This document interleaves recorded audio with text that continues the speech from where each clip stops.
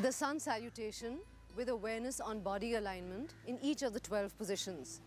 So before we start checking our standing posture, let's start from the top. We need to keep our chin pulled in towards the chest so that the back of the head is aligned with the back.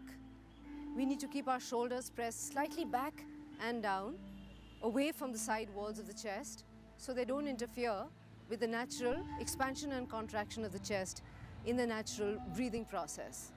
We need to keep a strong hip and pelvic region, so the tailbone behind and the pubic bone in front strongly stretching downwards and pulling towards each other, creating nice stable hips.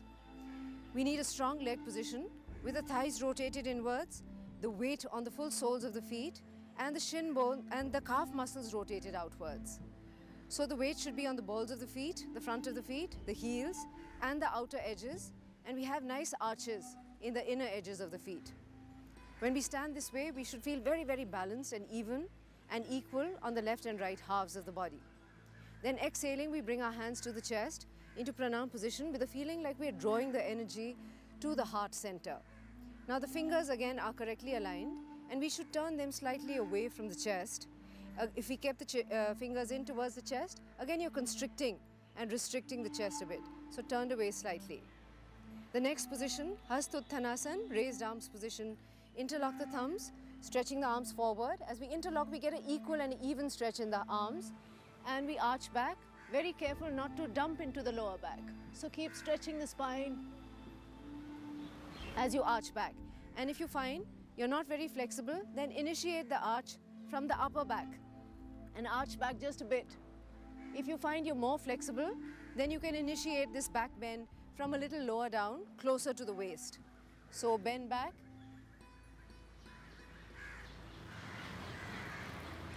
And then Padahastasana, hand to feet pose. Stretch from the hips, keep lengthening the spine, coming down with a flattened back. Looking at the fingertips as we come down so that we don't round up the back. And the final position of this posture would be when the upper body is completely flattened onto the lower half. And if you have conditions like hypertension, neck problems, cervical spondylosis, then come down only halfway, placing your hands above the knees and coming halfway in this deep forward bend.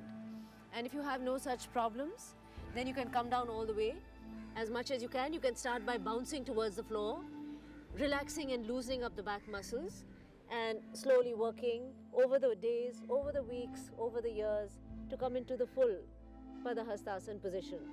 And the next pose, Ashwa Sanchalanasana, the equestrian pose, fingertips are down. We swing the left leg far back. We bring that right leg in the 90-degree angle. Our fingertips are on the floor. The back shin and the top of the foot is nicely pressed into the floor. The chest is lifted and the pelvis is descending straight down towards the floor. The shoulders shouldn't hunch, shoulders relaxed. If the back doesn't round up, you can also try and flatten the palms on the floor. And then Parvatasana, the mountain pose. We tuck the left toes under, swing the right leg back, and we arrange the body so that we have an equal and even stretch in the front and back halves.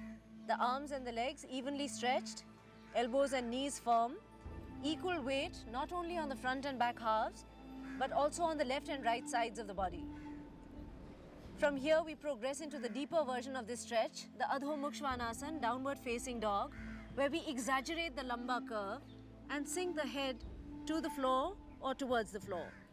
So in this posture, the upper arm muscles work very strongly and the biceps and the triceps contract towards each other. And sometimes when the arms are working so strongly, we kind of let the legs go limp. Don't let that happen.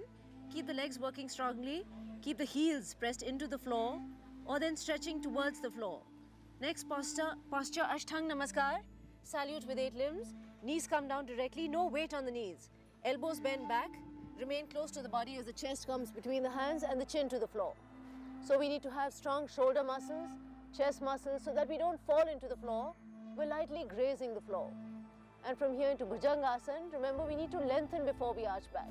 Stretch the spine forward, lengthen it and then arch back and into a gentle back bend. So initially we can take lots of help of the hands. As the back muscles become stronger, less help with the hands and make the back work harder. And then we press back again into Parvatasana and from there into the deeper version Adho Mukha Svanasana.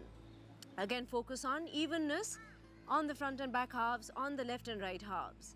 Up on your toes, get ready to step the left foot forward, between the hands back into Ashvasanchalan. Now if you're not able to get the foot forward in one go, then as far as it comes, and then catch it with the same side hand, drag it forward instead of pulling the hands back.